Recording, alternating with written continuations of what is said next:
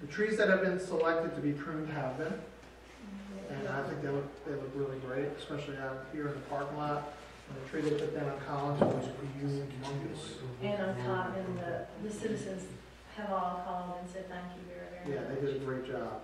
And he apologized that he couldn't come out sooner, but the rain, so much rain, and it was a dangerous situation to go out in the rain. So.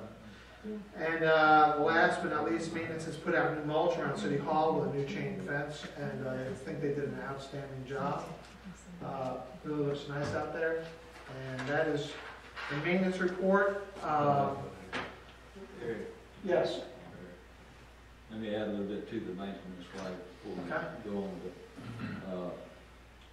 Because you mentioned about the beaver dams, and while we were down there the other day, the county, Mike Fletcher came down, and he looked at it. The reason he was there was because another area had said the lake was getting too full and wanted him to check out why it wasn't draining. So it didn't have a thing to do with anything that he should have had to do with it. But anyhow, I told him, I said, you know, this ditch is actually in the county. I said, looks like we can get a little help from the county to keep it cleaned out. And I said, we're just doing it now to try to get the water off of some of our citizens, but we need a permanent solution to it. He said, well, we might could work something out. So I'm supposed to meet with him tomorrow on the Lawrence Street and Essex Street down here to see, get his opinion on what would be the best way to solve that problem. That's tomorrow you meet with him, right? Huh? That's tomorrow too. Meeting.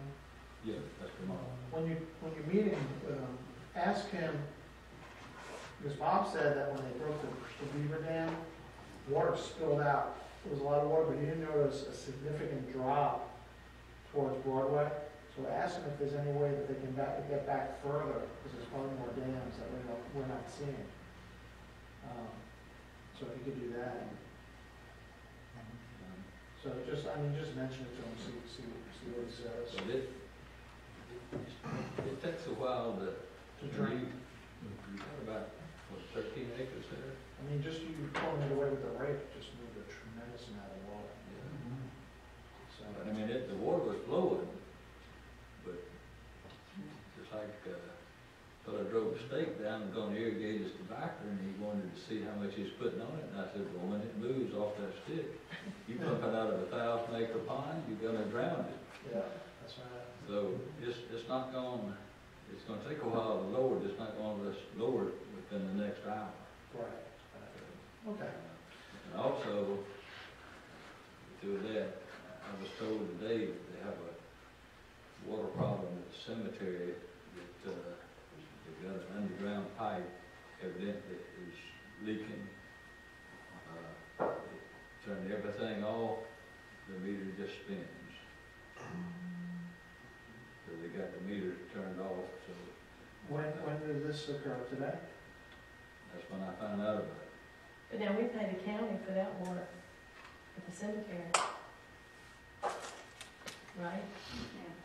So we need to let them know we got a leak so that we don't have to pay some big bill. Let's call them the first thing in the morning and let them know.